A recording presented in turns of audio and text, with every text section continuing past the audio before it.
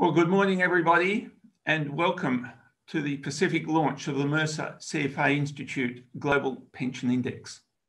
For those who don't know me, I'm David Knox, a Senior Partner at Mercer. It's my pleasure to welcome you to the launch this morning and to welcome my fellow panel members, Maria Wilton, who is the Board Vice Chair of the CFA Institute, Professor Deep Kapoor, the Director of the Monash Centre for Financial Studies, Debbie Blakey, the CEO of HESTA, and Martin Lewington, the CEO of Mercer in New Zealand. Fantastic to have you on board, and we are hoping that Deb Ralston will join us shortly. But to introduce and to welcome everybody, I'll pass over to Maria. You're on mute, Maria. Trap for new players. Thanks, David, and it's great to have such a wonderful group of people here on the panel, but also joining us. I was fortunate to see all of the registrants and recognised very many senior leaders from the industry, as well as many people that I have worked with in the deep, dark, distant past and also more recently. So welcome and look forward to this session today. But before we would begin, I'd like to acknowledge the traditional owners of the land on which we meet and pay my respects to their elders past, present and emerging. So the CFA Institute is just delighted to become the major sponsor of the Global Pension Index. For those of you that are new to the CFA, we are not just that really hard exam, although we are that too. Just ask any charter holder. But the mission of the CFA Institute is broader than that. It's to lead the investment management profession globally by promoting the highest standards of ethics, education, and professional excellence for the ultimate benefit of society. We all know the importance of sustainable pension and retirement systems to the healthy functioning of society. And system effectiveness has particular significance for all of us in the investment management world. How good the system is, coupled with how well we do our jobs, directly impacts the well-being of billions of people globally. That's important stuff. And according to this year's Future of Finance Trust Survey, 50% of individual investors rate retirement income as their #1 investment goal. So for the CFA Institute to be able to contribute to the important work done by David Knox is an honour and a privilege, and I think a marriage made in heaven. We now look forward to promoting great retirement incomes regulation and policy as informed by this important work. Our local CFA societies in over 160 markets give us global reach. The incredible expertise and passion of our society leaders and their desire to make a difference give us a great wealth of talent. And the supporting infrastructure, networks, and respect commanded by the CFA Institute give us terrific leverage to engage with policymakers to advocate for continued improvement in retirement systems across the world. So as you can see, I'm proud of the partnership between Mercer CFA and Monash, and I'm excited about what we can achieve. With that, I'll pass back to David. Thanks, David. Thanks very much, Maria, and welcome, Deb. Deb's now with us, but we'll pass over to Deb at the end of this presentation for our panel discussion. As Maria suggested in her comments, around the world, people's trust in pension systems is lower than it should be. And the OECD a couple of years ago mentioned that population ageing, low returns, low growth, less stable employment, all are contributing to eroding the belief that pension systems will deliver on their promises. That was 2 years ago. Now we're in 2020 and things have changed again because we've had COVID. And so we are really concerned that with COVID, as well as the quote from 2018, pension reform is now even more important than ever. So the Global Pension Index is now making really significant suggestions to improve pension systems around the world. But before we go to the suggestions, let's have a look at the framework we have used for the last 12 years in the Global Pension Index. This is the World Bank model, and there are 5 pillars. Pillar 0 is the base pension. And for those of us in Australia and New Zealand, Australia, it's the means tested age pension. In New Zealand, it's the universal pension. Pillar 1, common in Europe, is a public social security system where pensions are linked to earnings. So pillar 0 and 1 is really in the public sector, provided by government. Pillar 2 and 3 is the private sector, where you might have a mandatory or almost mandatory system. In Australia, the SG, in New Zealand, KiwiSaver. Pillar 3 is where it's voluntary, either for employers or individuals. So pillar 2 and 3 are in the private sector. And then pillar 4 is what happens outside the formal pension systems. It might be other savings, other investments, ownership of home and other components to give people financial security in retirement. The advantage of the Global Pension Index is it doesn't just look at one pillar, we look at the complete picture. It's important to note that we are comparing. We want to learn from each other. What are the good systems doing well? There's no absolute answer here. So let's learn from each other. In this sense, we use objective data from international agencies. That makes up a little bit more than half the value of the index, and details and objective data about each system in each country from our Mercer colleagues and other representatives around the world.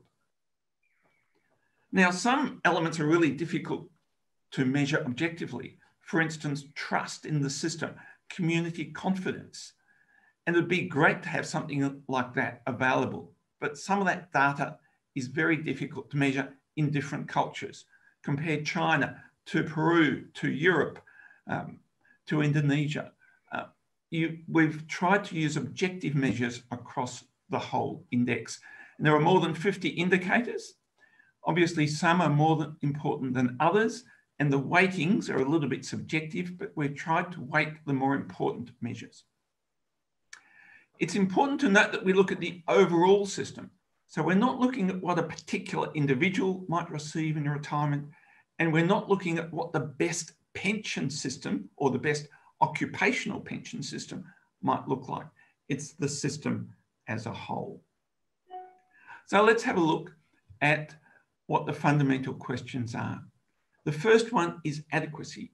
What does the system provide? What do you get out of the system? The next one is sustainability. Can the system keep delivering? Not only next year, not only next 10 years, but 30, 40, 50 years hence. Adequacy and sustainability are really both important. And within the Australian context, the recent Retirement Income Review consultation paper mentioned both of these. You could have a system like Greece some years ago, which provided very good benefits, but clearly wasn't sustainable. But then we must be able to trust the system, and that's where governance and integrity come into play. Because if we don't trust the system, I would suggest the system is not sustainable over the long term. It will lose confidence of the community. So how do we put all that together? In looking at the Global Pension Index, we weight adequacy a little bit more and integrity a little bit less. But as I go through each of them, you'll see we dig deep into each sub-index. So let's now start to have a look at what we've done this year. We're always looking to improve the index. There's new OECD data this year, which has actually affected net replacement rates for several systems. We're looking at life expectancy this year. Traditionally, we've taken it from birth, but we've made an adjustment this year to take it from the retirement or pension age in that country, because we're looking at the years in retirement. We're not looking how long you will live, but how long do you need retirement income support. The third change we've made this year is we've added a new question about the pension, public expenditure on pensions. What is the government spending on pensions as a percentage of GDP? Traditionally, we've always looked at government debt. Of course, government debt now is not as expensive as it used to be with very low interest rates, but public expenditure will affect government budgets around the world.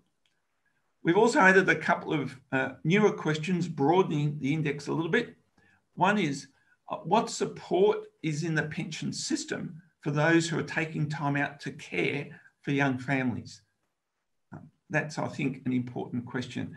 And the other one is, what's the requirement or attitude towards ESG in your system? Again, a trend and an important trend around the world. The other change we've made this year is we've added 2 new countries, and more of that a little bit later, but we've added Belgium and Israel. That brings us to 39 systems around the world in 38 countries. You might wonder, how does that work? China, of course, 2 systems, 1 country, 1 system for mainland China and 1 system for Hong Kong. We cover 39 systems representing almost 2/3 of the world's population. Okay, so let's have a look at the scores. Inadequacy, we look at the minimum pension. What do you get if you don't have much when you retire? Net replacement rate, what do you get if you have a full career for 40 years or thereabouts, calculated by the OECD? We look at some of the desirable system features, particularly in the private pension space. The level of household savings, outside pensions, but also the level of household debt, because if a country has household debt, that will have to be repaid. And Australia has the 2nd highest household debt as a proportion of GDP after Switzerland. The level of home ownership, if you own your own home, you'll have more security in retirement. And the level of growth assets, very difficult to measure real investment returns across a system. And this is a proxy for that. If you're only investing in bonds, you're not going to get much return, particularly in the current environment, and that must affect the adequacy of the benefits. The top 3 countries in terms of adequacy, the Netherlands, Denmark, and Germany. Down the bottom, 3 emerging systems of India, Thailand, and Mexico. Of course, this is the Pacific launch of the index, and I better let you know where Australia and New Zealand rate. Australia has come in 14th in adequacy with a score of 66.8, and New Zealand is 18th with 63.8. Now let's have a look at the sustainability sub-index. And here we look at the coverage of funded pension plans. Are we putting money aside for the future? How much are we putting aside? The level of assets, demographic issues, life expectancy, things like the state pension age. It's more sustainable if we retire a bit later. What level of money are we putting aside for the future? Contributions. Labour force participation at older ages. If we work a bit longer, it's all more sustainable. As I mentioned earlier, public pension costs, government debt, influences on the public budget, and real economic growth. If an economy is growing, then you're going to have more employment, more contributions, better investment returns. That makes it all sustainable. That particular indicator has gone backwards this year around the world, and that due to COVID, and that has reduced the sustainability sub-index score in virtually every system. The top 3 countries for sustainability, Denmark, Netherlands, and Australia. The bottom 3 are interesting: Brazil, Austria, and Italy.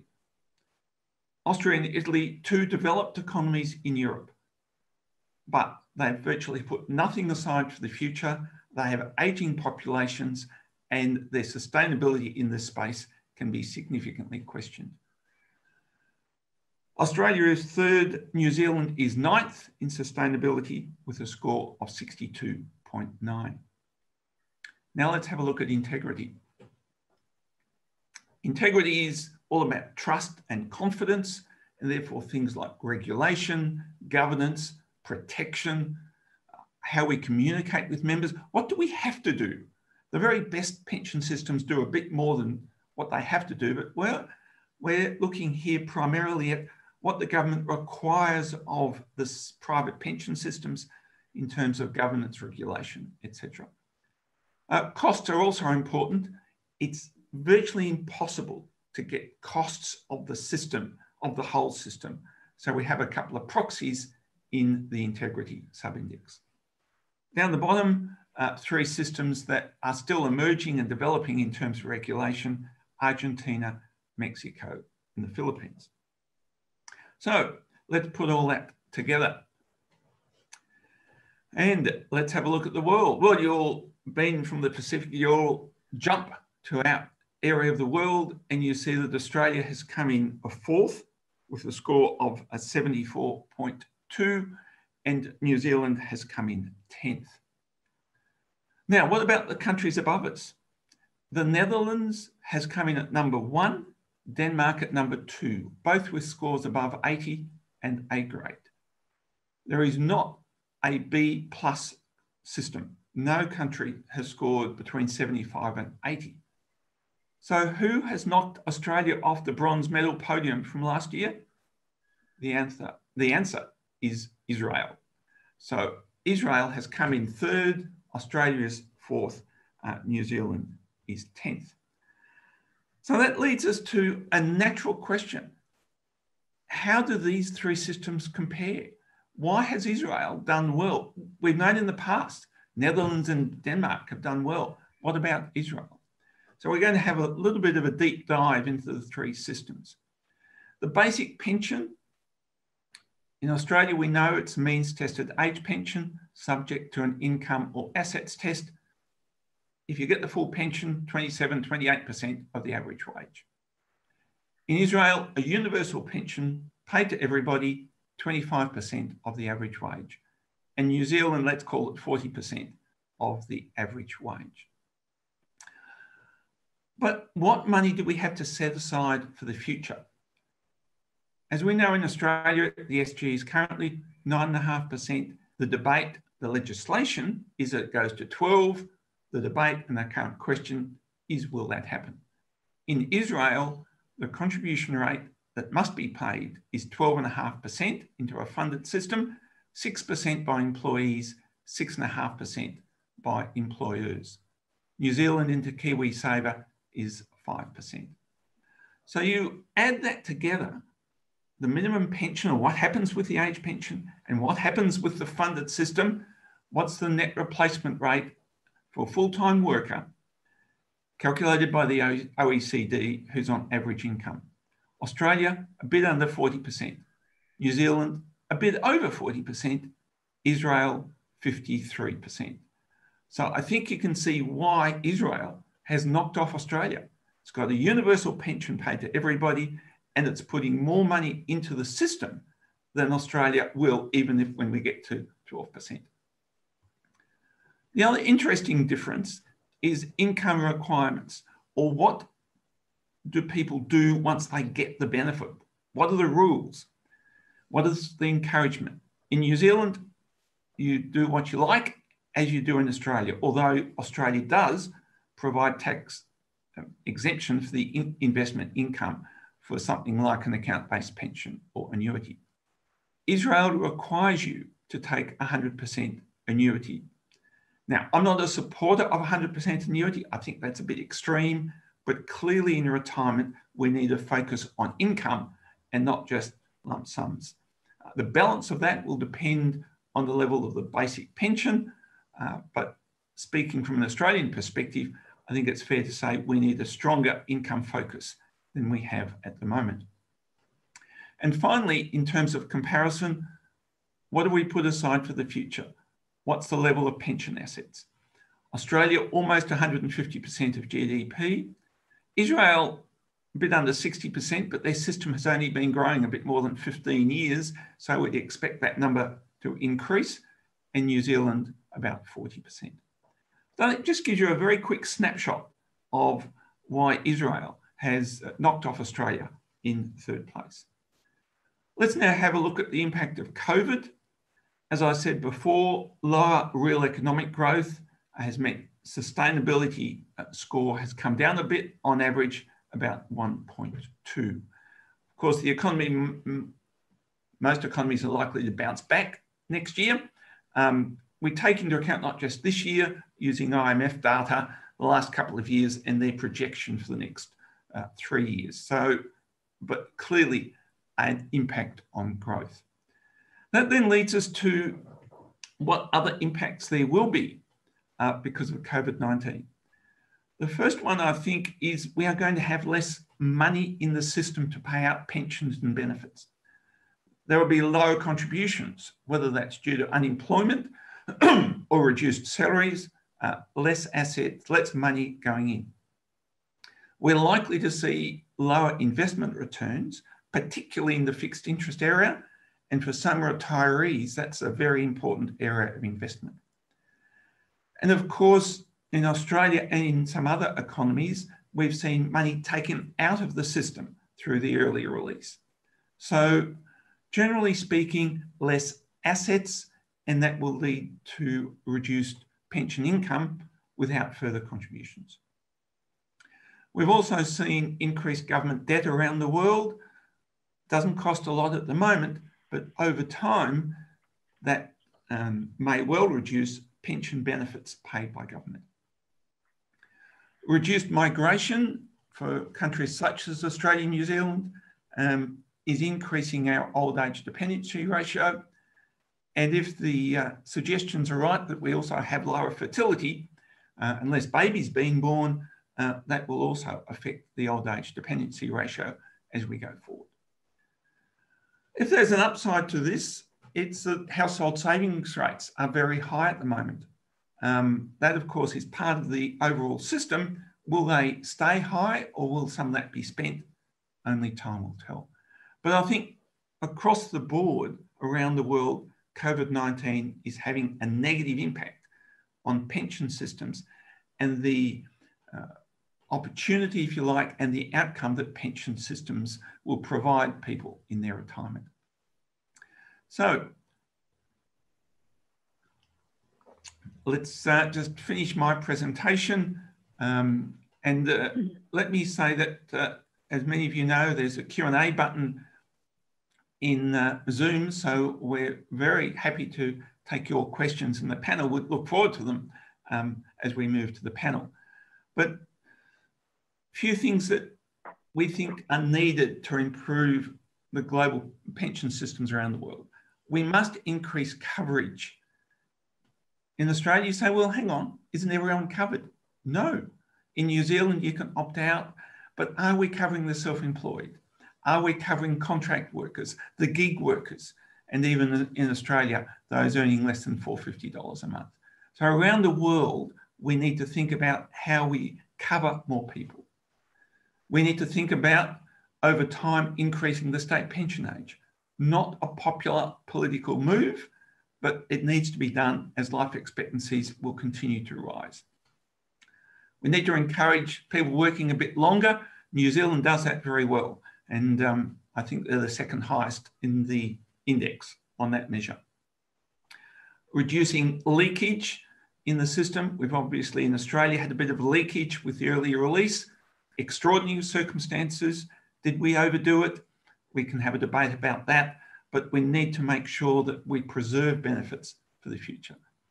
We need to encourage high levels of saving around the world so people have got money when they retire and they're not relying on government.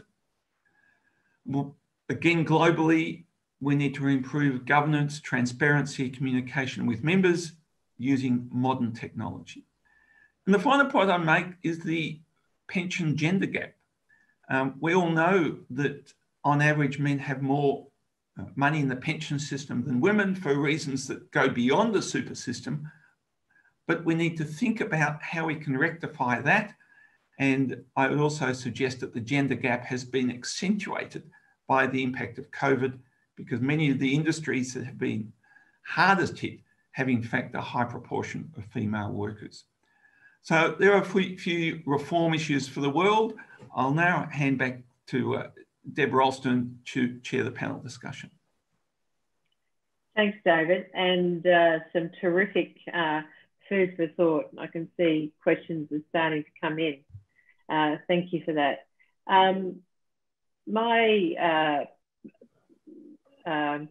Have we introduced the panel yet? Yes, we have. We have, thank you. So all we do is go to the questions. So first question, Maria, and this year, as David was saying, there's a new question in the index as to whether trustees are required to consider ESG issues. And it seems that only a minority of countries have responded in the affirmative. We know that ESG is a really important part of the CFA agenda. How well do you think Australia is doing with respect to ESG? Well, thanks, Deb. And ESG is a priority for CFA, and we're looking at delivering credentials in that space. So it's absolutely top of mind. But Australia really is a leader in the ESG space. We were early adopters of the UN PRI. Our very own Fiona Reynolds, in fact, leads that organisation now. We were quick to form groups and businesses, the Investors Group on Climate Change, Regnan, Monash Sustainability Centre, AXI. These are all groups that are active in the ESG space, and that's been very much embraced by Australia. It hasn't so much been driven by regulation, which is why we don't get a great score in terms of the composition of the index. But in my experience, both as an asset manager and as an asset owner, ESG is absolutely top of mind. It's been driven by, I would say, by trustees, by executives, by investment professionals, as well as by members. If you think of Bronwyn King and Tobacco-Free Portfolios, she was a member and has established a really powerful organisation in that space. So I would say that Australia is a leader in ESG. It doesn't actually reflect in our score at this point in time. I guess I should call out APRA has been pretty focused on climate change and requiring directors to focus on climate change. But beyond that, there's no sort of formal acknowledgement of the role of ESG. And we know that if we are indeed in a low return environment, that investment stewardship is going to be more important than ever. Okay, so you don't think it will have a negative impact on people's focus on ESG, the hunt for higher returns? No, I don't think so. And I think that we've seen the evidence. In fact, ESG is very much at the forefront of people's minds. Yeah. We've seen, AMP, we've seen Rio Tinto, both are, examples just in the last couple of months where collective action by asset owners and shareholders more generally has led to real and significant action in terms of corporate behaviour. So I think it's here and it's here to stay. Terrific, thank you. I'll turn to Deep. Deep, you've had a long history in investment and investment research.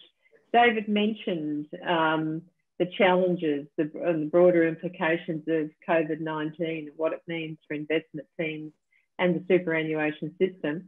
What do you see as the major impact of COVID on investment returns, and what do you think we could do to mitigate those negative impacts? Very good question, Deb. I'm not sure I have answers to what we are all debating these days. So let me stay away from the short term, US elections and so on. I think, we will have a new administration. We have learned to live with the current administration. I think we will all collectively learn to live with COVID as well. Hopefully there's a medical solution and economies get back to normal sooner rather than later. But as a result of COVID, there are certain things that are going to be with us for quite some time. And I think these are issues that the investment community are grappling with and will need to grapple with. And I'll go through a few of these quickly. One is geopolitically, the relationship between US and China. It doesn't look like even under the new administration, it will improve considerably. There were concerns about intellectual property rights and trade and so forth before the pandemic, which was primarily being driven by the Republicans. Now there seems to be bipartisan agreement that China is somehow responsible for COVID in the US, and this will play on for many years. We may end up with 2 internet systems. So this is not going to be good for global growth, for corporate earnings, global trade, things which our economy is highly leveraged to. So that's one aspect. The second is this whole digital economy, fourth industrial revolution idea. It's been about 10 years since Mark Andreessen, the venture capitalist, wrote in the Wall Street Journal that software will be eating the world. And this is why I'm changing how I invest my VC funds. And 10 years from now, COVID has pulled forward adoption to such an extent that winners and losers in the business world on a 10-year view is now going to be determined by how fast and how quickly you adopt digitization, Internet of Things, robotics, and so forth.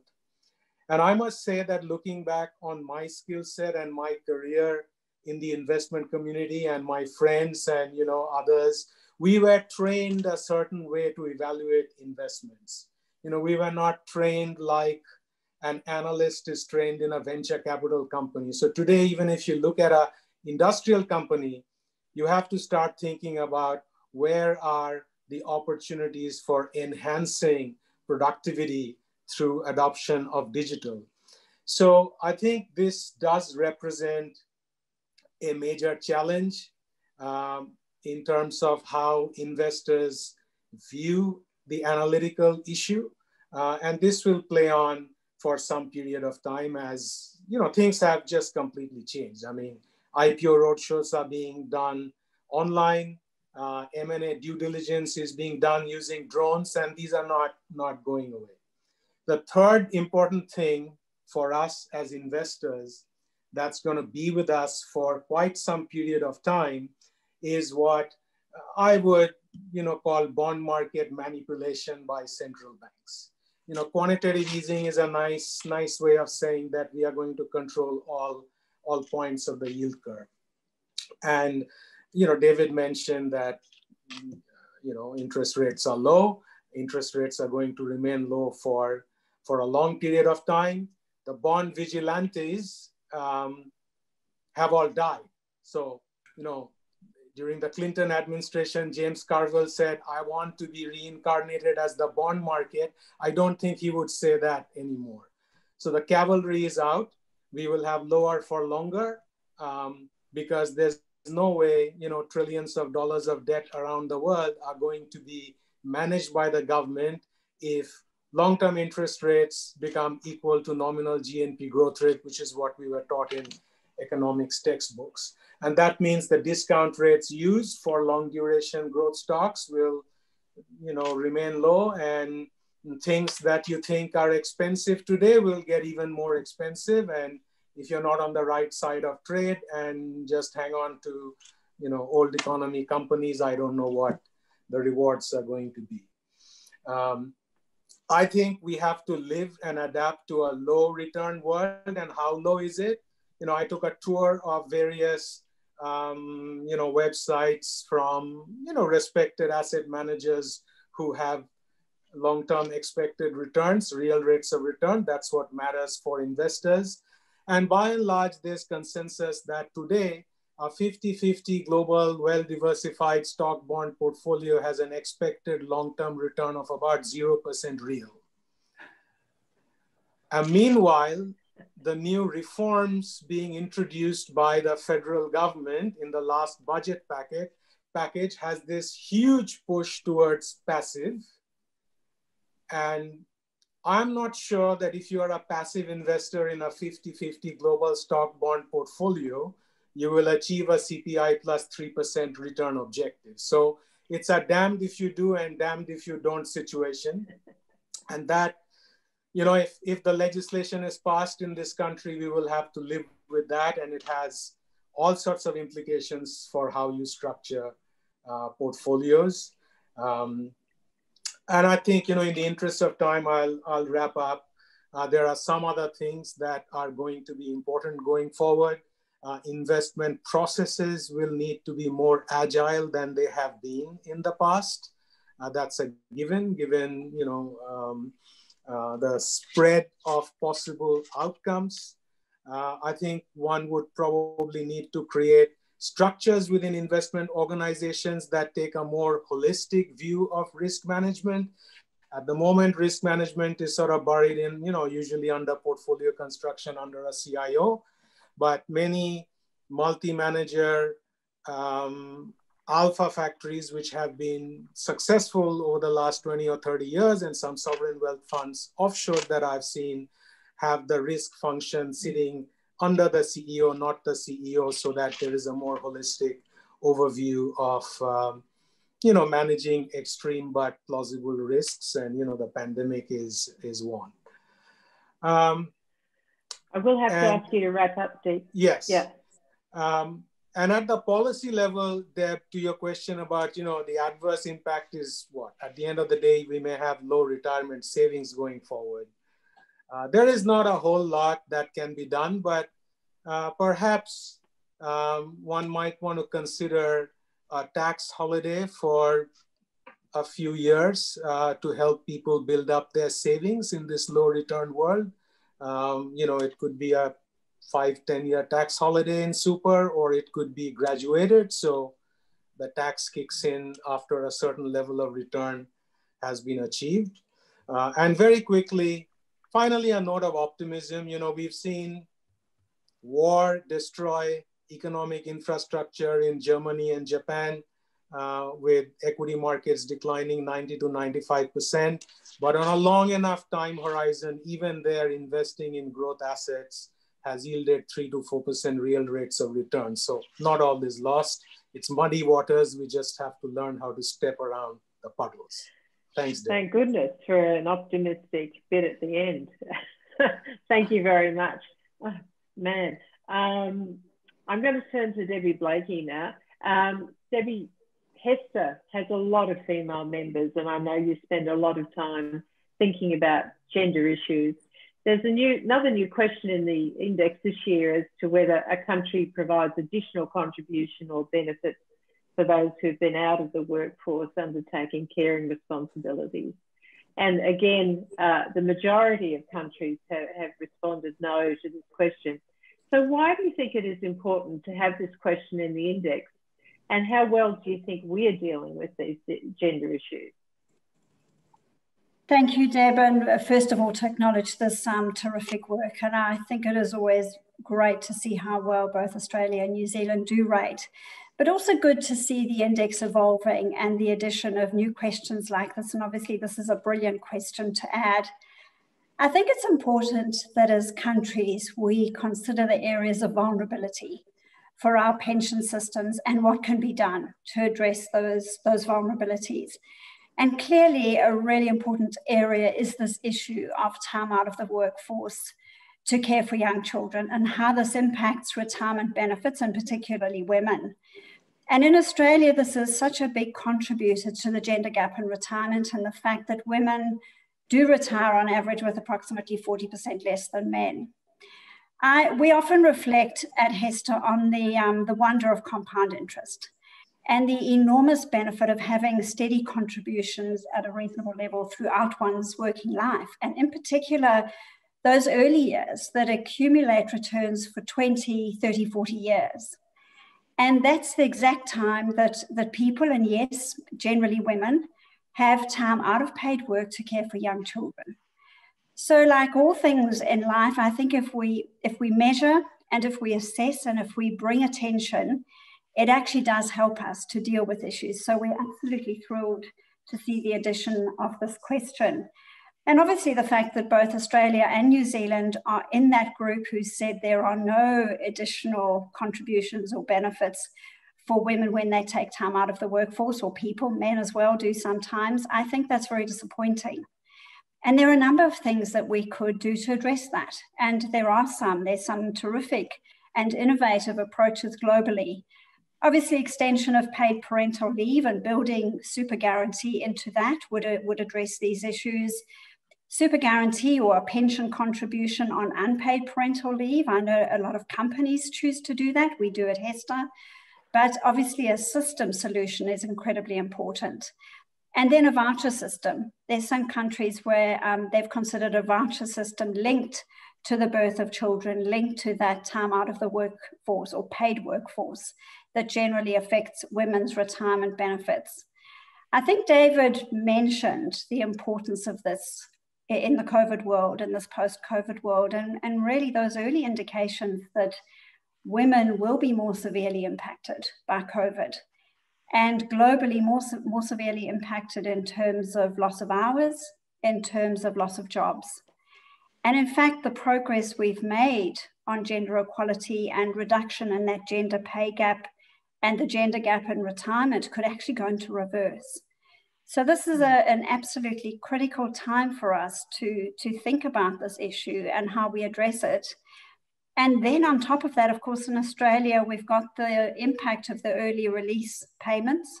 And it's this exact group, in HESTA's experience, it's this exact group of women who have withdrawn early on their super as part of those early release mechanisms. So we clearly have a big issue, and we're just so grateful that we're talking about it and that we're putting a spotlight on it, because there is policy work to be done to address this at a system level. Thank you, Debbie. We could go on a long time on that, but time is precluding us. Thank you very much. And Martin, who's head of Mercer New Zealand, you have a very different retirement system to Australia's, and we've seen, as David has stepped through, a really good comparison. How do you see the strengths of the New Zealand system? And over to you. Oh, okay. Kia ora, and thanks, David, and thanks, Maria and the CFA Institute. You know, doing this sort of work does help us figure out, you know, that there's no one size fits all, and that the systems actually best reflect the societies that actually they originate from.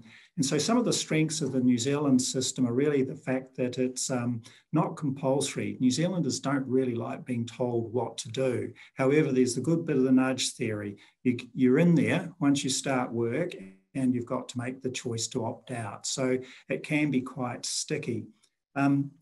There's also limited opportunities to withdraw from it. And earlier on, we heard that, you know, the home ownership, very aspirational and a desire of many New Zealanders. And so that was one thing that was introduced into the KiwiSaver, that you can actually withdraw. And so that does provide that it does reflect the society's aspirations, does provide New Zealanders that opportunity, but there are some sensible criteria around that. So it's only for your first home. There's limits on how much you can actually spend on your home, depending on which location that it is in. Some of the other aspects, of course, we've got the universal superannuation system, so that's not affected by the amounts that you save in KiwiSaver. But there's quite a few things we can do to improve it, and I think they've been touched on earlier as well. New Zealand's of self-employed people and small businesses, and a lot of those people seem to disappear off the KiwiSaver radar, particularly if they're quite mobile around their mobility in the workforce. And obviously the gender gap too. We do have a challenge in the New Zealand market addressing that as well. I noticed in your recent retirement income review that there was comment made around KiwiSaver at 5% being a bit of an anchor, and a recommendation to increase that over time for people, which should be important, shouldn't it? Yeah, look, there's two sides to that, and so what we're trying to do is make sure it's all inclusive. And you know, New Zealand is a relatively low wage economy. There's a lot of people were employed pre-pandemic, and hospitality and tourism, very low, and often, they often are women, agricultural workers. So, the system did actually start off at around 4% and drop back to 2% to make it a lot easier to have a broader coverage. So I think that's really good. But then we do need to look at that whole replacement ratio. We do need to save more. That's the reality. So somehow we need to make sure the people that can save more do save more, and those that can't, we can actually, we've got the social net there under the universal super, and people just have to acknowledge that there is some consequences there. Mm-hmm. Just great. one other strength there too. We talked about policy and responsible investing. Certainly, the KiwiSaver is such a big part of our financial services sector in New Zealand. The government-appointed default providers, that tender is coming up for tender at the moment, and there's a very strong flavour in the requirements for responsible investing and impact investing, and that's a way that there's a bit of carrot and stick going on there. So look, the market have been asking for this, and there's been a big move, led by the New Zealand Super Fund many years ago. But then the government's also now coming in, and I think with a strong mandate and perhaps a wee bit more of a centre-left, that will continue to flow through into changes in KiwiSaver going forward. Okay, thank you very much.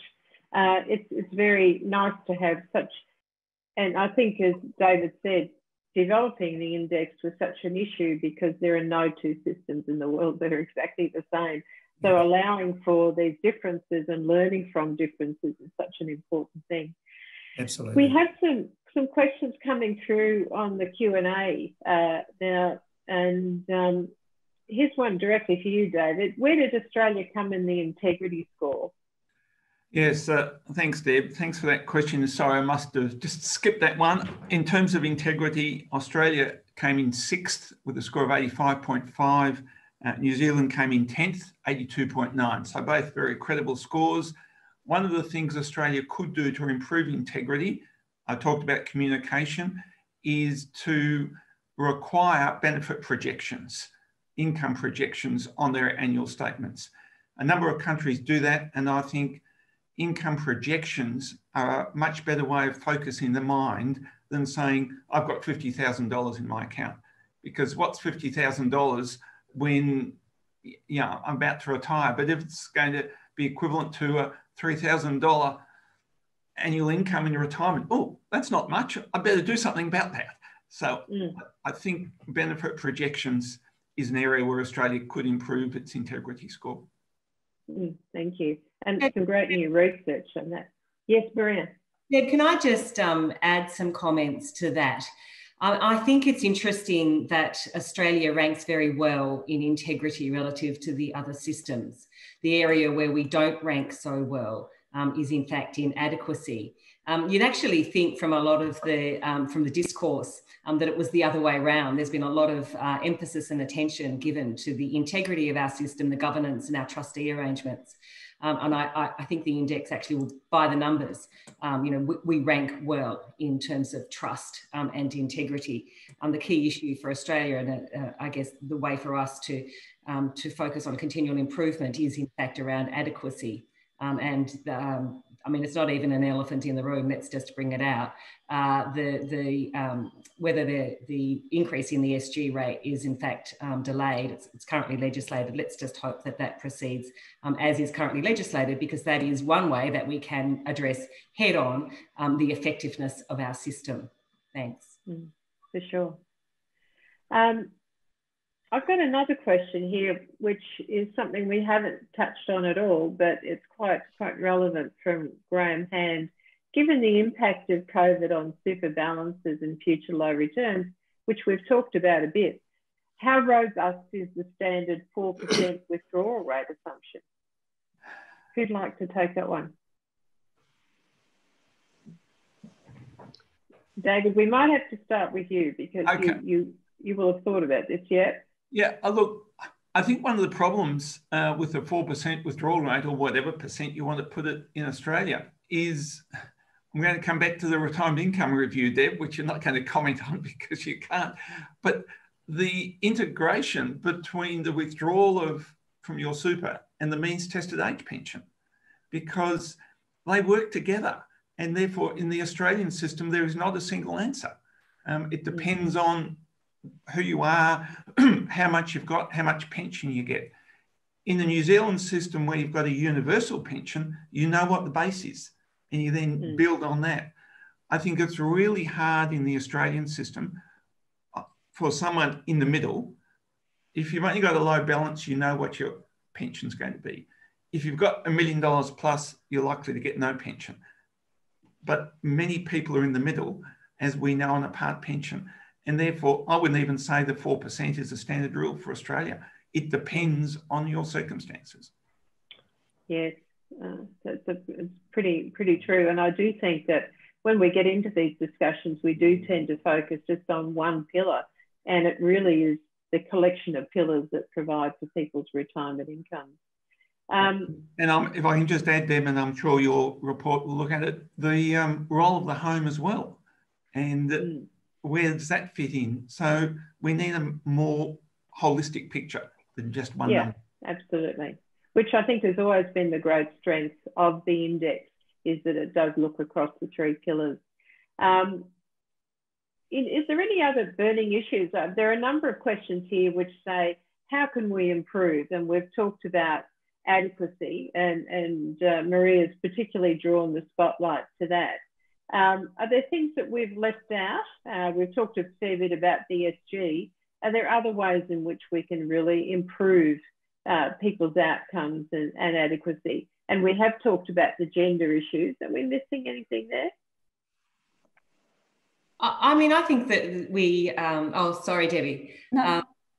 I feel that we can learn from the early release scheme. I feel that we need to do, as an industry, we need to do a better job at communicating the purpose of super. Now, I completely understand that some people suffer genuine hardship, but I'm not sure that that's universally true.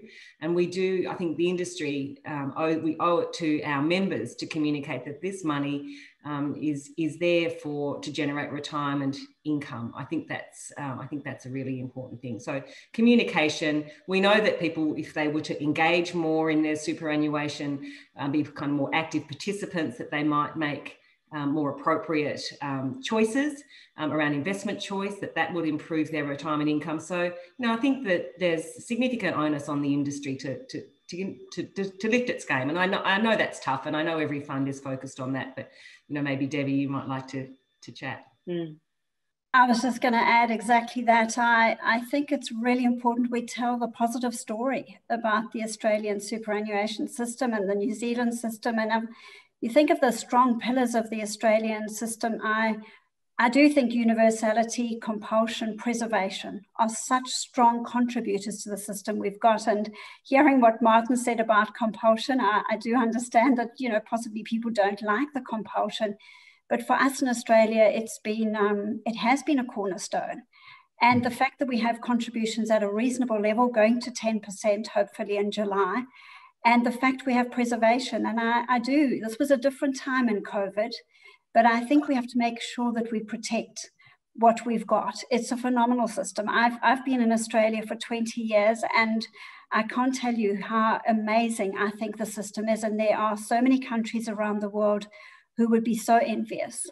And if we want to keep it and retain it, we have to make sure we're telling the story about it, the really good news story of the amazing decisions that have been made and what we have and what we should treasure. Deb, I might just add, I think there are two things that we can do. One, we can simplify the system. It's complicated. And when I talk about simplifying, I talk about the whole system and not just super. Because it is a really complicated system, and I think the incentives are not necessarily there. I think the other problem is I'm not sure we as an industry have told our story well. We hear all the argument about tax concessions, and you've got to look at, in the big picture, the government expenditure on retirement income. That includes the age pension as well as taxation support. And we tend to get caught up in a debate around tax concessions go to the wealthy or whatever it might be. Well, the age pension goes to the poor. I'm not objecting to that at all, but let's have a look at a balanced debate. And in fact, it's the middle income earners that don't get enough either way. And that's where I think the means test comes into play, and the harsh assets test taper. But again, we need to look at the big picture. And I think what the media and politicians and ourselves to some extent look at is we take a single issue rather than the big picture. I think your original question of me, Deb, there's the New Zealand system. Actually, it is summarised in one word as simplicity. Absolutely. We have a very simple system here, and they do try and do the big picture. When it gets a wee bit messy is when politicians do try and take a narrow slice or a narrow view. In fact, going into the COVID situation, we had the government and the regulator actively discouraging hardship withdrawals from KiwiSaver. They were pointing out in a very proactive way there are wage subsidies, there's benefits, there's a whole lot of other places you can go to get you through a really difficult period. Leave your KiwiSaver alone. That's for the long term. So, that was great to see that sort of support and clarity of thinking by politicians, the regulator, and the industry. Yeah, and quite a contrast too. That's very interesting, Martin, too. I think there's one more question. There's a question from Aaron Minnie, and I guess we're going to have to go back to David again. It says, why is Australia's average retirement income so low? Does the OECD measure capture the benefit of super properly? Well, that's a good question, Aaron. The net replacement rate is low because what the OECD does is basically says Australia contributes, we know the SG. But we're not providing a pension. It's a DC system, as we all know. So they have to convert that to an annuity or an income stream, if you like. And of course, annuity prices, well, they do allow for some real rate of return there, and they allow for some capital backing of the annuity provider, but that gives you the income. And then what they find, as I've almost alluded to, is the average income earner, because they have this annuity income, doesn't get any age pension. So in the first year of retirement. Now they do, to be fair, they look at the first year in retirement, and you purchased an indexed annuity, because when you're trying to compare systems around the world, an indexed pension is the easiest proxy. I'm not saying it's perfect, but Australia and some other countries with a means tested system where you tend to get more age pension in the latter years as you run down your assets, come out at some disadvantage from the OECD calcs. Well, they would, particularly against a universal pension too. Correct. We're going to have to finish the questions now, but we've just had a comment from Jane Wrightson, who's the new Retirement Commissioner in New Zealand, to say that New Zealand is releasing a purpose statement for their retirement system tomorrow. So look out for that. Thank you, Jane. Here's a slide. Please download the full Global Pension Index report by using that QR code. And thank you very much to everyone for their contributions, to David and the panel, and also the teams behind the scenes. It's been very good indeed. And thank you everyone for your attendance today.